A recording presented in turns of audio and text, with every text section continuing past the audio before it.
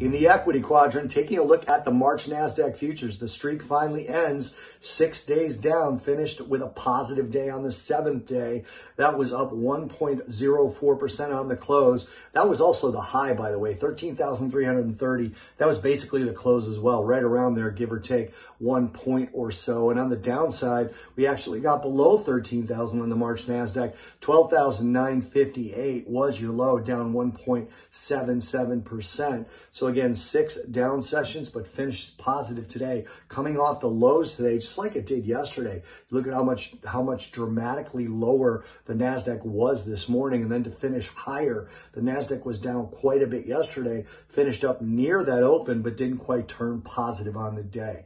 Interest rates backed up today, and that was part of the reason. The 2-year, which was at 0.137%, actually fell to 0.129%.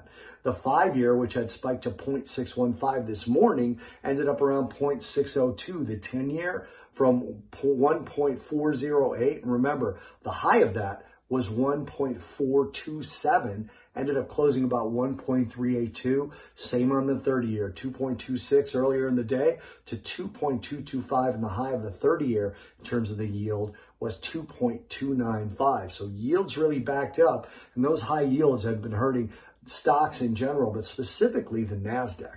So you had to be really careful when you were watching the yields today. They actually drove higher on the backs of Jerome Powell, again, reassuring the House of Representatives this time that the Fed was going to be there with stimulus and low rates. But he got some backup today from Vice Chair Richard Clarida when talking about interest rates. He emphasized the Fed's new strategy on controlling inflation would be more flexible and less tied to old rules. Inflation has been low for years, he said, and he expects it to stay that way. Quote, a low unemployment rate in and of itself will not be sufficient to trigger a tightening of monetary policy, absent any evidence from other indicators that inflation is at risk of moving significantly higher, end quote. So he basically is comfortable with the monetary policy the way it is now. So is Jerome Powell. So was Leo Brainerd. All of that supported stocks today, especially the NASDAQ.